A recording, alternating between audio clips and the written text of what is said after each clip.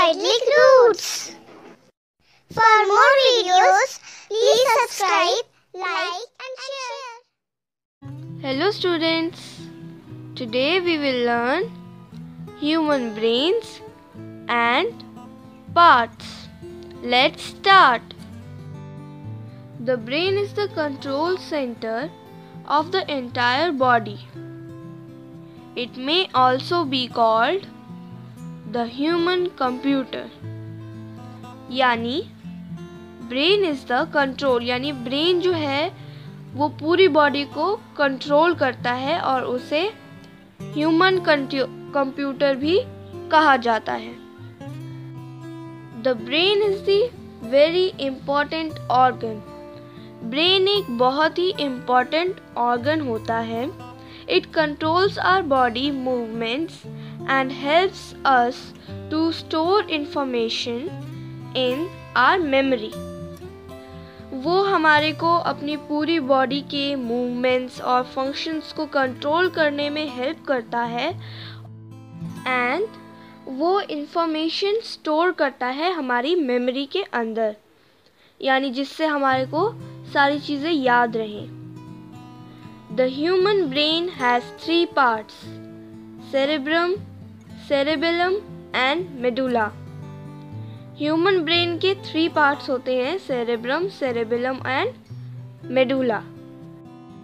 First of all, we will learn about Cerebrum. What is Cerebrum?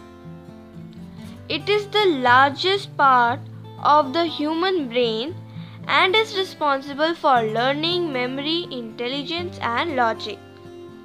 It also controls the functioning of the sense organs. Cerebrum सबसे ज़्यादा बड़ा part है human brain के अंदर और वो हमारी लर्निंग, मेमोरी, इंटेलिजेंस और लॉजिक में मतलब रिस्पॉन्सिबल होता है. वो हमारी सेंस ऑर्गन को भी फंक्शनिंग करने में कंट्रोल करता है, यानी फंक्शनिंग करने में कंट्रोल करता है. Next we will learn about cerebellum. It is situated below the cerebrum and is responsible for muscle coordination and maintaining the balance of our body. Cerebellum cerebrum के नीचे होता है और वो हमारे मसल के कोऑर्डिनेशन में रिस्पॉन्सिबल है और हमारी बॉडी को बैलेंस करने में भी हेल्प करता है. Next is medulla. It is also called the brain stem. उसे ब्रेन स्टेम भी कहा जाता है.